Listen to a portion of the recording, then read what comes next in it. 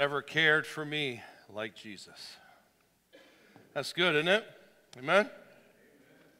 Now, I know that may have been a little slow for you, but that's all right. That's all right. We'll wake you up here in a minute. Galatians chapter number 3, let's go in there. Let's open up God's Word and see what He would have for us. The Word of God's truth, the Holy Spirit of God's teaching power, if we would just allow. That's God's glory. It's good to be back preaching and teaching this morning. Thank you, team, pastoral team, and of course the most faithful servants and volunteers and the body of Christ at First Bible. Thank you for just always giving me a sense of calm and comfort to be away. And my wife and I had a good time away last Sunday. We went to church services with my daughter and son-in-law, and son and daughter doing well, and they still have 2 little children in tow. Grandson is now 1 year old officially. We had the birthday party last Saturday, and I began that night sneaking back into their house and tying his right arm behind his back so that he can be left-handed. And as I told the group at 9 o'clock, I grabbed Herschel, and we started, while he was in bed starting to sleep, we started pulling on his legs and his arms to stretch him out so that he can be 6'3". If he starts getting taller to be basketball player, then we got to push him back in. We just wanted to play baseball. We're not too tall, left-handed. It would be good, but we'll see. But thank you, Lord, for being able to be away. It's good to be back in the temple with all of you this morning, preaching and teaching the Word, hanging out a little bit together. We have our last volleyball Sunday tonight, co-ed volleyball. Looking forward to that. 2 more hours of refereeing on the ladder, which is always complete joy for my Achilles and for my knees. But it's all right. A little whining is okay. It's just there's no whining in baseball, and so we'll just whine at the volleyball court. But it's been a good year. We've had a sweet time together in the fellowship of different people. There's probably half people from First Bible, half people outside of our church, and the devotions have been great. We've done league devotions every week, and it's great. I asked the different crew, the pastors, to be able to do them, and they've done a tremendous job, and so praise the Lord. It's good to be able to minister to others when the draw and propensity in our flesh, of course, is to minister to ourselves, but in the Holy Spirit, we desire to minister to others, and that's where we're at in the book of Galatians. We're here in chapter number 3. Chapter 3 and 4 get a little tough. You say, well, 1 and 2 are pretty tough, and there was, of course, the argument and contention between Paul and Peter and sorting out doctrine when it came to legalism, and it continues. And, of course, Peter and Paul going at it in a good way, in a spirit-filled way. It says, the Bible says that Paul withstood him. He went to him as Peter had brought in rules and laws to follow, brought the law back in after the churches of Galatia had experienced Holy Spirit of God, salvation in the name of Jesus. The gospel had changed their lives. They were lost. Now they're saved. They're born again. They're living in the liberty in Christ. And then, hey, there's a church leader out there that started the church back in the book of Acts a few years ago, and he brings in his legalism flavor. Whether it's the circumcision or whether it's what you can eat or drink or anything like that. You can't sit with the Gentiles and all that. And so that's where we were a couple weeks ago, finishing up chapter number 2. And again, as we come to 3, we realize that, hey, it doesn't quite go away, this legalism thing, because it has a tendency to creep in at different places depending upon the circumstances. And the scriptures teach us to look at the liberty in Christ, and as the title of the series goes, free to live faith. By the way, a week from today is Resurrection Sunday. That began your freeness when you accepted Jesus Christ as Savior. He fulfilled all the law. He did the finished work on the cross, the death, the burial, the resurrection. He fulfilled all the law. The law is there to condemn us and show us that we cannot fulfill it, so that it shows us that in our own righteousnesses, which are as filthy rags before God, we need the righteousness of Jesus Christ. And the simplicity of the gospel powerfully did save these believers, this church, the body of Christ at the churches of Galatia. But again, as we celebrate next Sunday, many people will go, hey, this is my one Sunday to come to church, or 2 or 3. Praise the Lord, I'm glad you came anyway. Please come, and make sure that if you regularly come, you get here early if you want your favorite seat, okay? Because we move the seats around all the time just to mess with you, so you might not get your favorite seat. We also turned the air conditioning on today just to make sure it works. Doesn't everybody feel nice and chilly? And doesn't it feel great? Yeah. I had to make sure it worked. I turned it down to 62. I put it back up. It's all right now. Just kidding. Just kidding. If it was a 62 here, you'd all be chattering. But we, again, are in the scriptures looking at something that's very applicable to the church, applicable to us today. And when I think about how we often want to find a place where we can fulfill things about God, or we want to live in a way that's pleasing to God, yet, as the Galatian people learned, they were doing it absent from the Holy Spirit of God. That's kind of the way it goes. Many people say, hey, thank you, God, for sending your son Jesus. I called in the name of the Lord to save me. For by grace are you saved through faith, not of yourselves, as the gift of God, not of works, lest any man should boast. I called in the name of the Lord to save me. He did. The Bible's true. The scriptures are true. Hallelujah. I'm a new creature in Christ. Old things are passed away. Behold, all things are become new. I'm now in the book of life. Hallelujah. Right? For 5 of you, you're really happy that you're saved. So praise the Lord. When that happened, you decided, some of you, to go, okay, thank you, God, for saving me. Now, just let me do this thing myself. God, you did a great work in my life to give me a new life. You've taught me some Bible, you showed me some things, but now, just sit back, God, and let me show you how I'm going to do it my way. The phrases start coming to mind. I got this. I got to work on this. I'm working on this. I've got to get those things taken care of. And we don't look at what the Word of God teaches us, especially from the Old Testament to the New, and examples of David all the way through to Paul the Apostle. You know what? It's not those works that you think you need to do after salvation that will please God. Because God, it says, will work in you both to will and to do of his good pleasure. Now the things that you do are in his pleasure because they are of him, because they're led by the Holy Spirit of God, and not a long list of things that you have been told that you have to do to earn God's favor even after salvation. We've been covering that quite a bit. So a lot of good moral people are walking around. And good moral character is noticed and admirable, isn't it? Don't you like people that have good character?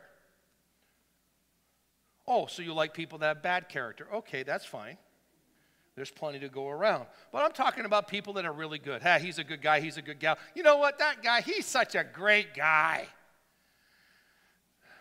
So what is the source of your godly, your good moral character? There's a lot of good moral people around.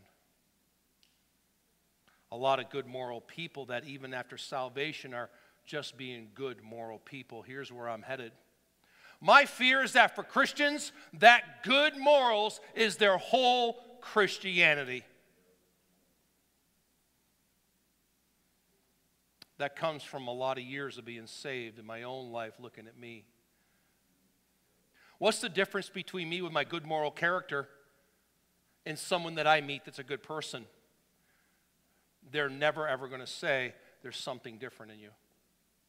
They're never ever going to say, wow, there's a power and presence of someone other than you here. It's got to be supernatural. Should not our walk and talk in good character be about the Holy Spirit of God in us? In our discipleship ministry, which I will have a little announcement for you at the end of service, Pastor Brian, who comes on staff this coming week officially on April 1, and it is April Fool's Day, so that's pretty cool. But it is true, he is coming on staff. And next Sunday, of course, is Resurrection Sunday. The following Sunday is the 11th. We're going to start a 9 o'clock hour called Discipleship Hour. If you have a handout that you got back in January and you put it somewhere in the house, you look in the back and you say, Discipleship Hour at 9 o'clock. When are we doing that? 10 days after Brian comes on board full-time as staff. And he's going to talk a little bit about discipleship, and he's going to talk a little bit, on his first 4 weeks are going to be on a disciple's heart and what it means to be a disciple. And maybe you've never gone through anything having to do with one-on-one discipleship, or you don't even know what it means. He's going to answer those questions those 4 Sundays, so you need to jump into that. How do I do it? Call the office or just jump in there and show up on that day, and you're going to find out what it means to be a disciple, the heart of a disciple. I say all that to say this. Many of you have gone through some type of discipleship. How many of you have gone through some Bible lessons and learning the Bible one-on-one or in a group? Just raise your hand. Oh, gosh, tons of you. Many of you, all of you I could see. I bet you some of you raised your hands online and I couldn't even see you. Ha, that was funny. And you get to the lesson on the Holy Spirit of God, and there's people teaching the Holy Spirit of God lesson, and I wonder how much they really know about the God of glory who resides inside of them, inside of me. Church, my fear is that as you and I walk through this faith in Jesus Christ, that we have nixed out or canceled out or nulled the power of the Holy Spirit in us. And thus we have to find some way of showing people that we are Christian. And so we're thinking, okay, God, you used to be my source for doing right things, but I don't know anymore. Now the Holy Spirit, I'm going to put you down, put you on the side. And you know what? As I said earlier, I fear that many Christians have said, hey, yes, I do right.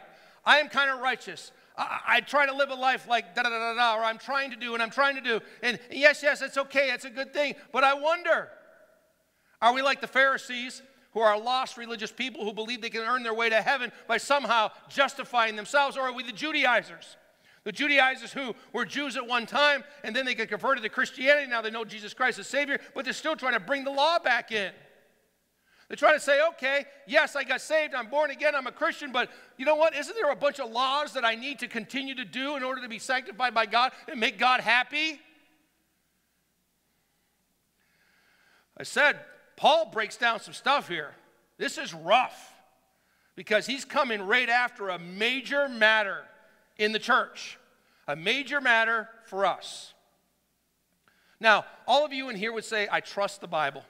I trust this book on my lap or in the electronic version. It might be better in the electronic version. I don't know. But you trust this Bible. It's the Word of God. It has everything you need for faith. It has everything for you to, hey, get saved first of all, and second of all, to grow in the grace and knowledge of our Lord and Savior Jesus Christ. Some people, and I know, I was one of them for so long, and it's a battle for not to be pulled back into it. The same people that have said, hey, I believe every single word in the Bible. I believe in everything that it says, and it has all the answers for things that I need to do in my life. But they, in some form or fashion, still support a legalistic view of living this Christian life. When the very Bible that they believe every single word about preaches and teaches against it. Are we not confused? Yes, we are. And I was for a long time in my life. To think that I could still somehow merit God's favor when it's unmerited favor that's called grace. Somehow, some way, I've got to make my way to Him and up to Him after He's already saved me because He came down to me. What's your point, Pastor? Very simply is this. I am crucified with Christ, nevertheless I live. Yet not I, but Christ liveth in me. In the life which I now live in the flesh, I live by the faith of the Son of God. I live by the faith of the Son of God. I live by the faith of the Son of God who loved me and gave Himself for me. That's the way we're to live.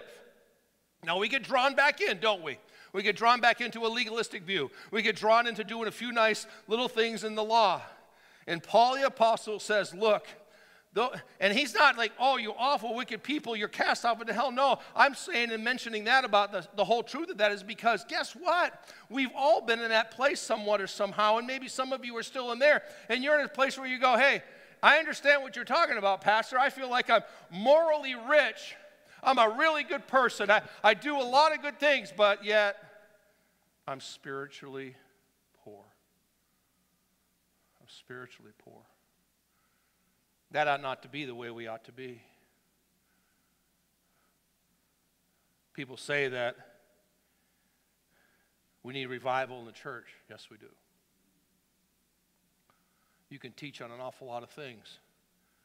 Sometimes you need to stop teaching and just start doing. So let's take the teaching this morning from Paul the Apostle in 5 verses and say, okay, morally rich, that's good. Yet, spiritually poor is not a way to live because it's tiresome, it's weary. You're wore out from attempting to keep the law to please God after you've been saved and you desire to just live by grace. He can't forgive me. I've left 5 years on the table. I've done nothing for the Lord. Put it down. Well, I can't get a handle on things. I keep on falling back into sin. Put it down. You say that sounds so easy. When you experience the things of God, it's not living experientially only. Because anything that you experience in God by His grace and His mercy must be backed up by His truth. But when you experience God's liberty in Christ, backed up by His word, I am crucified with Christ. Nevertheless I live. Yet not I, but Christ liveth in me. In the life which I now live in the flesh, I live by the faith of the Son of God, who desires to me to be spiritually rich in His Son, Jesus Christ, by the Holy Spirit of God, from this beautiful Word of God. That's what He wants to teach us today. That's what He wants to show us. Galatians chapter number 3, verse number 1. Go there with me. Let me read these first 5 verses and give you a little bit of outline, overview of the whole chapter, and then just come onto this for a few minutes, and then we'll make some application here in a moment. What a great start to the chapter. Do you like being called foolish? Oh, that's a tough word. You do a Bible study, you're going, oh my goodness, foolish things, being a fool. O foolish Galatians, who hath bewitched you, that ye should not obey the truth, before whose eyes Jesus Christ hath been evidently set forth, crucified among you. That means that some of those believers in the churches of Galatia had actually witnessed the crucifixion of Jesus Christ. It's telling us right there, hey, evidence, right there, evidently set before you. It's whose eyes Jesus Christ hath been evidently set forth, crucified among you. Did you know that? They saw Him crucified as much as Paul preached about it. Verse number 2. This only would I learn of you. Received ye the Spirit by the works of the law, or by the hearing of faith? Faith cometh by hearing, hearing by the word of God. What have you picked up on? Did you actually grab a handle on what you have by faith, or did you do it by the works of the law? Verse number 3, are you so foolish? Don't you feel as though He's just personally speaking to us as believers, for some of us who have wrestled through so much? Having begun in the Spirit, are ye now made perfect by the flesh? Do you really believe that you can say just certain amount of prayers to God and that'll just assuage? You believe that you can do certain things that are just going to be? Let's follow the Scriptures and what it teaches us properly, that we pray without ceasing. That covers the whole gamut. But no. We got to go back to some other Scriptures that feed our law fest, our flesh fest, our way of going about life where we have to have a certain amount of order and laws and rules that we have to follow. God's saying through his scriptures, Paul is saying to the churches of Galatia, these believers, are you so foolish having begun in the Spirit? You got saved, born again, the Spirit of God transformed you into a new creature, and now you're going to be made perfect. You're going to be like Jesus by the flesh. I told you this is tough stuff. Verse 4. Have ye suffered so many things in vain, if it be yet in vain? Do you really think the walk with Jesus Christ that you suffer? Because when you identify with Jesus Christ and say, people, I'm a Christian. I'm born again. I love the Lord Jesus Christ. The Word of God is taught, and when it's taught, when I open the Bible and God teaches me directly, when I have somebody else in a classroom setting preach and teach the Bible, I have something going on in me. Well, that's the Holy Spirit of God teaching in his ministry of teaching, and he's revealing things to you, and he's reproving things, and he reproves the lost and their sin and their judgment. He's doing, the Holy Spirit's at work. Do you and I really think that in our minds that all the suffering that we've gone through in the Lord was for nothing? Absolutely not.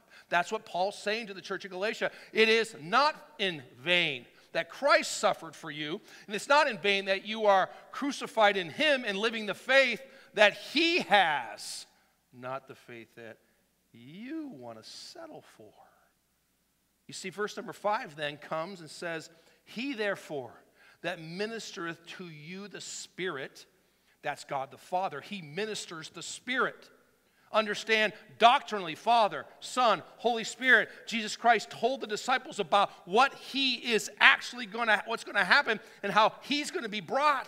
And the Father's going to minister to you the Spirit, believer, and work miracles among you. In those early church days, there was miracles done. There was miracles to reveal the gospel, miracles to reveal to the Jews that it was Jesus Christ the Messiah. You saw all that. Doeth he it by the works of the law? Is that how God works? By the law? Is that how the Spirit works? By the law? Or by the hearing of faith? By the hearing of faith. In a simple outline and looking at this simple chapter, by the way, that's Galatians 3, and I said earlier, I was away not preaching for a week. I kind of lost my, I don't know how to do any things up there, but I'm sure nobody noticed my mistake, so thank you. In Galatians 3, when you see this, there's a lot coming to us. But Paul is laying out his arguments for grace. And his first argument for grace were these first 5 verses that we're going to cover and finish up on here in the next few minutes. It's Paul's personal argument. It's a personal argument. He's making it personal, and he's making it personal to the church that's a church plant here, the churches that are church plants here in the churches of Galatia. And he's making it so that they can say, hey, this is something that happened in Paul himself. That's how he confronted Peter. And that's the essence of what's behind all of this in him is that he met Jesus Christ on the road to Damascus. He understand by going to Jesus' Bible Institute.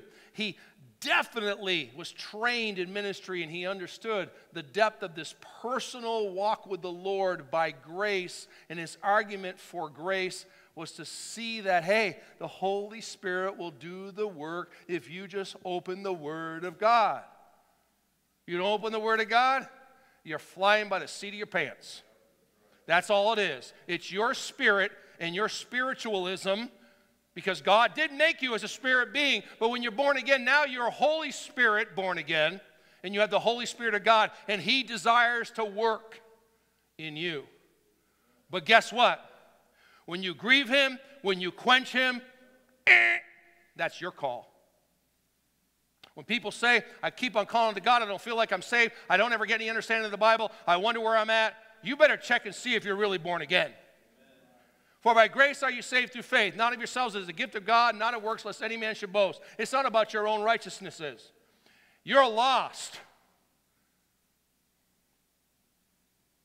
Or on the other side of it, you're definitely saved, but you have gone through this legalism, law-abiding, fleshly following way for a while, and you just need to come and fall on your face and say, Father, would you welcome me back like the prodigal father? would you take me back? I know I got saved and born again a few years ago. I just wandered so far away from you. Would you take me back? And you know what the Father will do? He'll come off the stoop of his house and he'll run to you. And he'll grab a hold of you and he'll kiss you. My son was dead. Now he's alive. Start a feast. He's back. And I love him. And now let's live by the faith of the Son of God who loved me and gave his life for me. The other two pieces, and I'll come right back, in this outline are verses 6 through 14. That's Paul's scriptural argument. He gets into the scriptures, he uses the Old Testament, and he breaks it down for us, okay? That's Paul's scriptural argument for grace. And then, of course, he'll do verses 15 through the end of the chapter, he'll do the logical argument for grace. Sometimes you and I just need some simple logic. Of course, when you see next week, that'll be Easter and Resurrection Sunday. When we come back after Easter, we'll look at the Abrahamic law and everything that was fulfilled through Abraham, and you see that God counted him righteous for his faith. Woo. God's good that way. So when you go back to those first 5 verses, let me just give you a couple of thoughts. Oh, foolish Galatians, I want you to be reminded of something. I just want to give you a thought here in some of the, just really a little bit of background of this. I want you to keep in mind what Paul the Apostle's doing here. He's telling us very simply this. When I look at what you have, church, you and I go back to him and say, thank you for saving me. Thank you for giving me a new life. Thank you for putting me in a place where, as the Holy Spirit convicted me, the Holy Spirit worked in me, the Holy Spirit did an amazing work in me, and I saw everything that the Holy Spirit did that I go, wow. The Word of God was brought to me. Somebody showed me the Bible. They told me, hey, just read this verse. Read this verse. Let me tell you a verse. All have sinned and come short of the glory of God. The wages of sin is death, but the gift of God is eternal life through Jesus Christ our Lord. Did you know that it says it in the Bible that thou shalt confess with thy mouth the Lord Jesus and believe in thine heart that God hath raised him from the dead, thou shalt be saved? Did you know there's none righteous, no, not one, not by works of righteousness which we have done, but according to his mercy? And as that word of God's coming to you, the word of God's coming to you, the Holy Spirit of God comes behind and goes, yeah, that's you, Mark Brown. You're lost. You're trusting your religion. Some of you are trusting your Baptist religion because you think the Baptist religion is better than the Lutherans, you're better than the Episcopals, you're better than the Methodists, you're better than the Catholics. Watch it.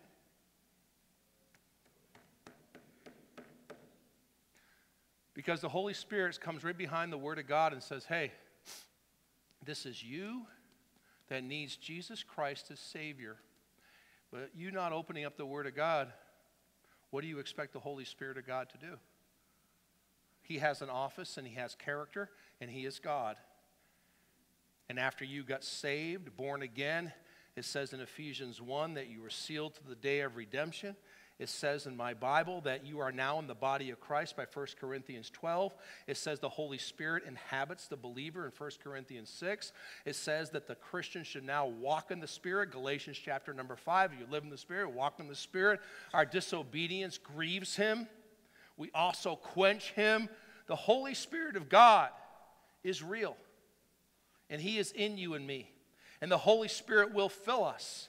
You know why? Because bottom line is you're going to spend time in the Word of God, and the Holy Spirit of God is going to have more of you. So the Word of God comes alive more.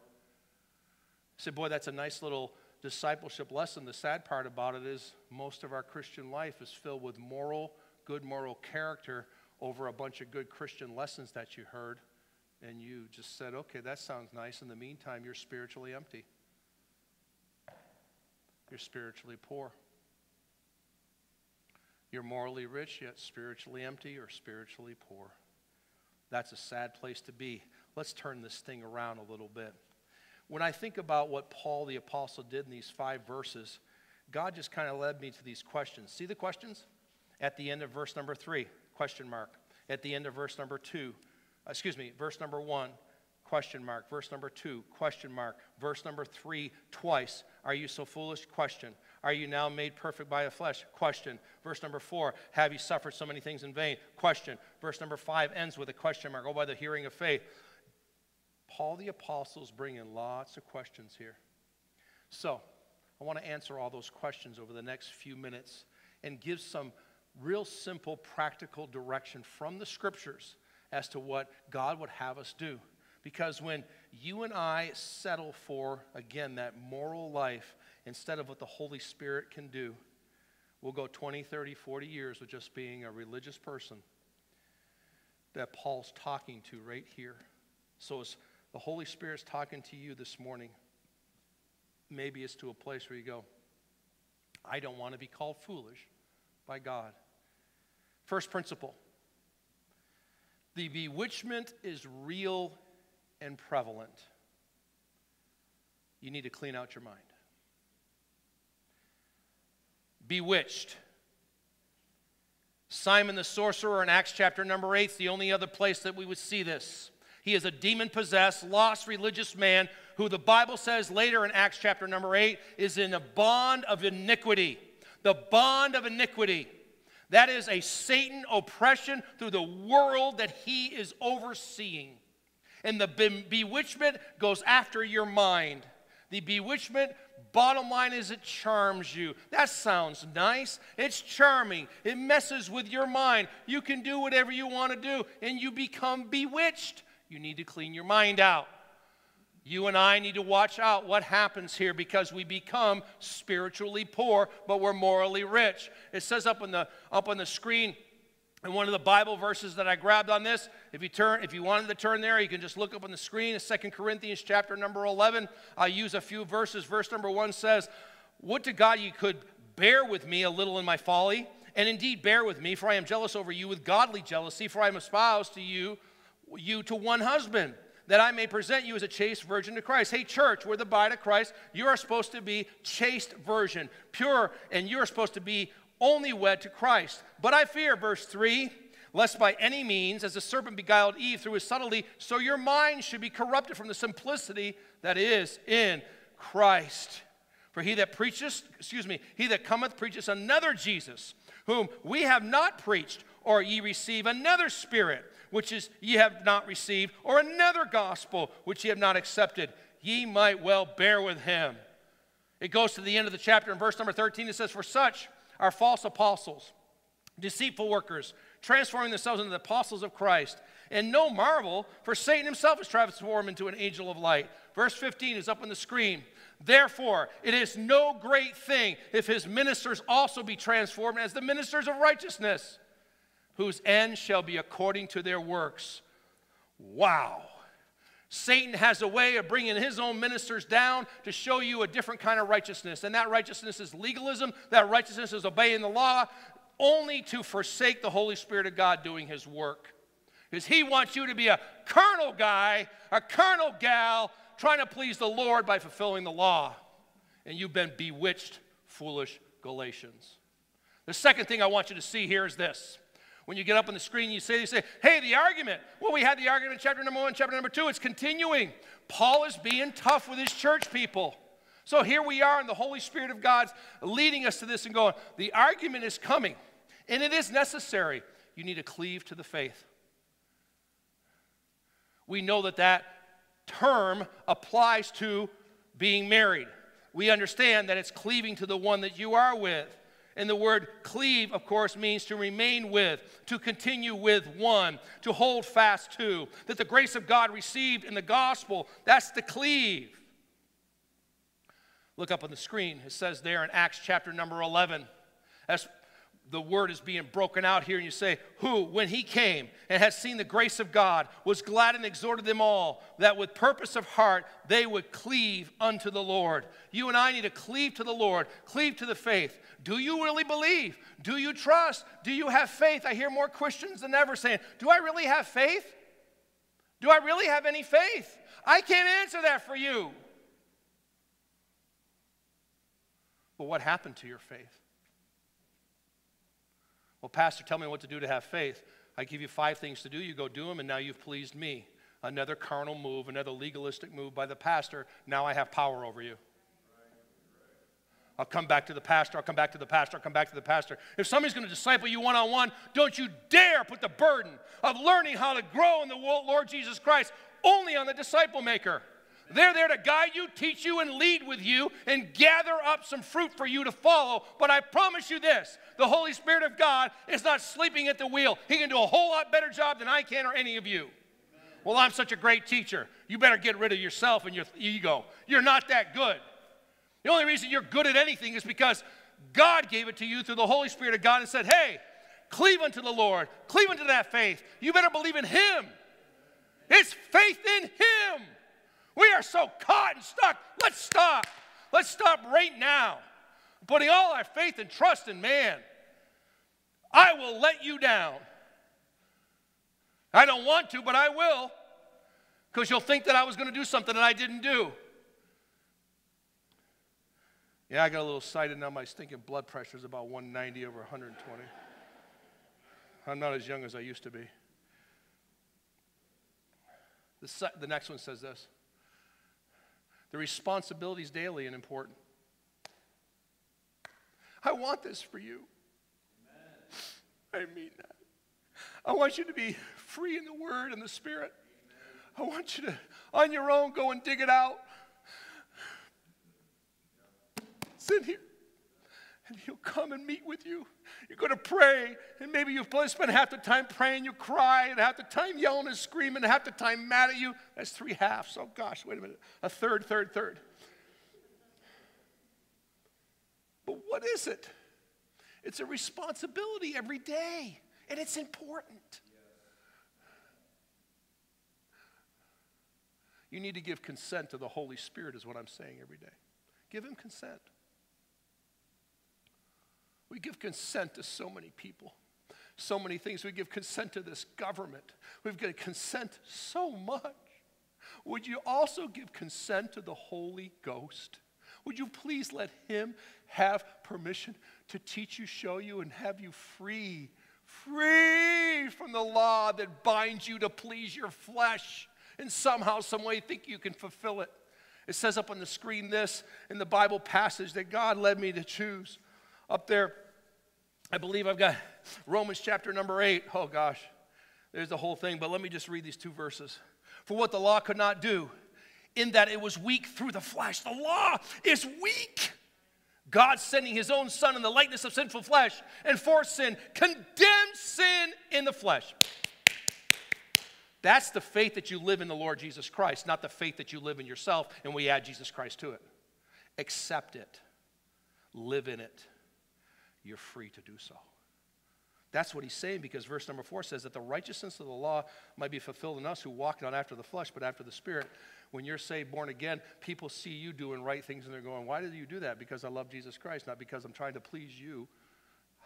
So the natural result is your cup runneth over. Surely goodness and mercy shall follow us all the days of my life, and I shall dwell in the house of the Lord forever. But your cup's going to run over when the Holy Spirit of God's the one that's leading you, teaching you, moving in you. You're cleaving to the faith that He has given you. You're looking more like Jesus Christ. This is good. And a lot of you know what I'm talking about. A lot of you don't. Well, let's kind of just do it all together here. Because the body of Christ, we have the power in the Holy Spirit, the power in the Word of God. We have the power in the church. We have the power in the resurrection. We have the power in the gospel. That's where the power is, not in you and me.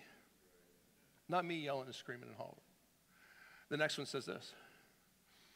The acquainting is right and honorable. What are we acquainted with? Look at verse number 4. What does it say there? Have ye suffered so many things in vain? Acquainted with His suffering. Have you ever suffered for the gospel's sake? I mentioned it a little bit earlier. Maybe we've gotten so soft and such sissies that that's why we don't break out the gospel.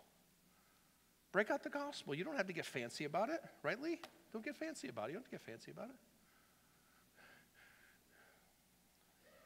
If there's one thing in your life that you really would love to change, what could it be? Oh, I don't know. I'd like to have some more money. That's funny. Just call up your government to send you a check. But that's what we do. So I'm morally rich. I'm governmentally rich. I'm spiritually poor. I don't want to suffer. Oh, yes. I will tell you the sufferings of this present world are nothing compared to the glory that one day we'll see. You keep that in mind when you're going through some tough things for Jesus Christ's sake. I know losing friends and people, and when they pass away, it's suffering, but I'm not talking about that suffering. I'm talking about the separation unto the Lord, and then he separates you unto him. He sanctifies you, and you are Jesus' sufferer. Woo! It says up in here in Philippians chapter number 1.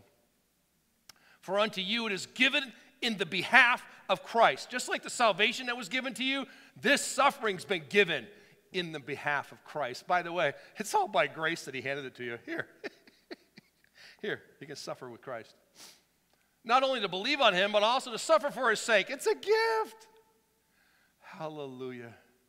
What a great way to walk out this life in Christ. For by grace are you saved through faith, not of yourselves, as the gift of God, not of works, lest any man should boast. God says, for by grace, through faith, I'll give you a little suffering in Christ.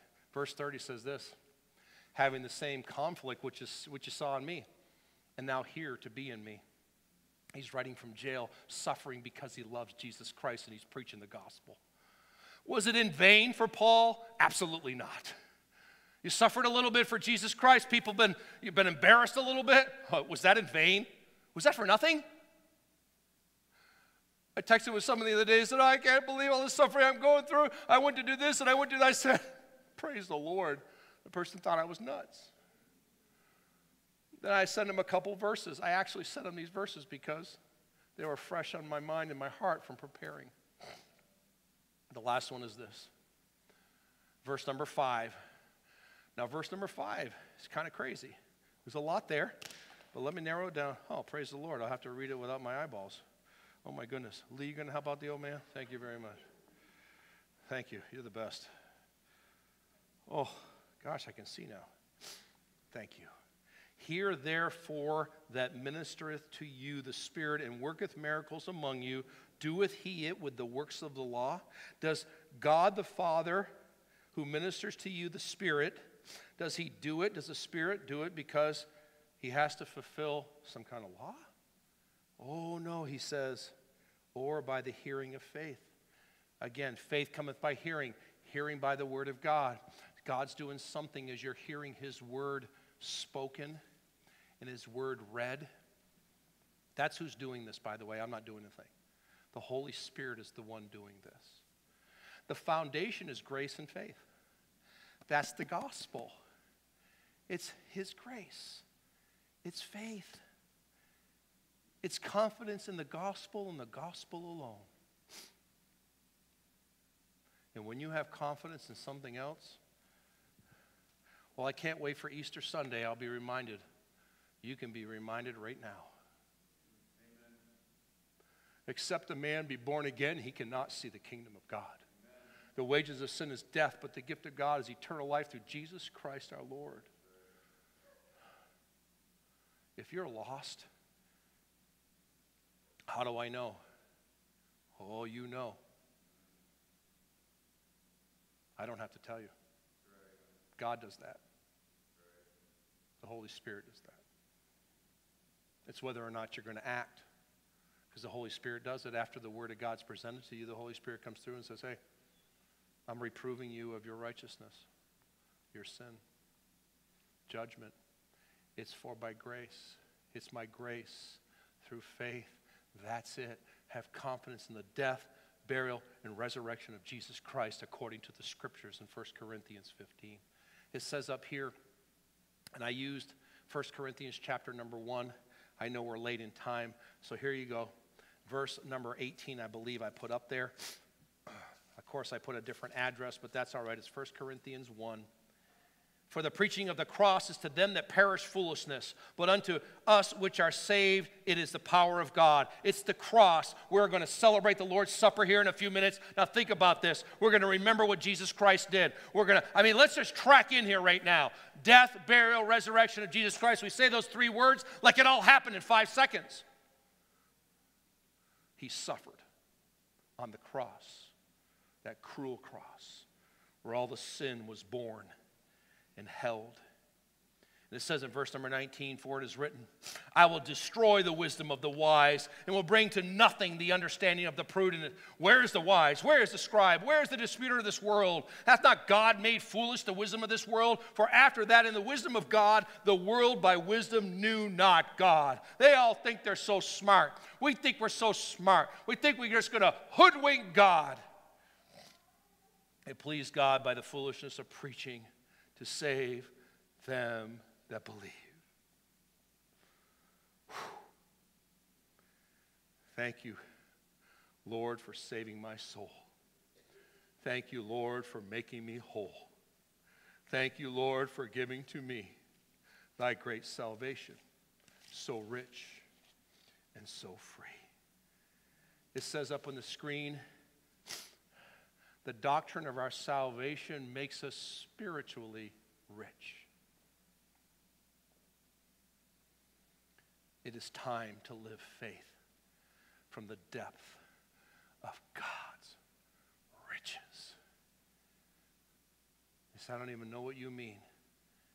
Go to Discipleship Hour on April 11th, right there in that classroom at 9 a.m., and you'll learn what it means to have a disciple's heart. Jesus said to the disciples, if any man will come after me, let him deny himself, take up his cross daily, and follow me. You come to know Jesus Christ as Savior, but you've never ever grown. You don't know what it means to be spiritually rich, but morally you're good. How would you like to have that flip a little bit? Or just add to, you want to be morally rich, morally good, but you want to be spiritually rich. That's God's riches. As we celebrate the Lord's Supper this morning, I want you just to really, really, really, we need to examine ourselves. That's part of this, but I want you to remember what he did for you. We're 1 week out from celebrating the resurrection.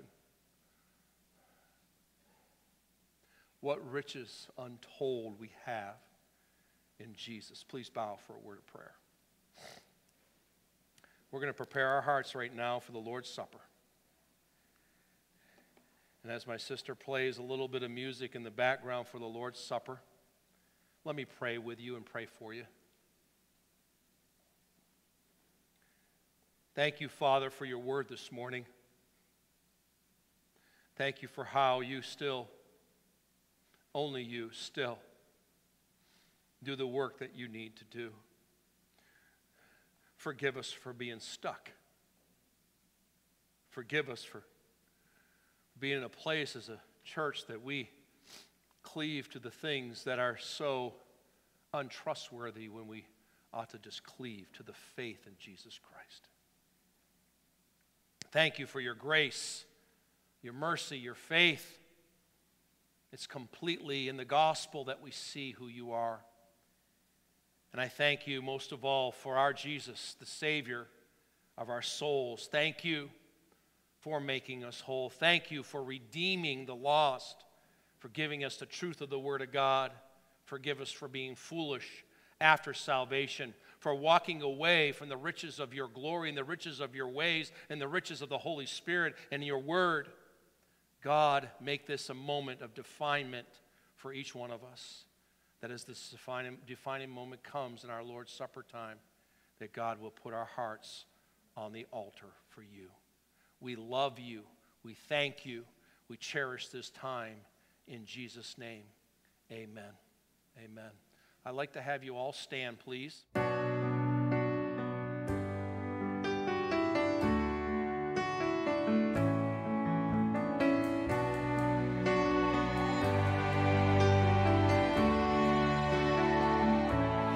There is power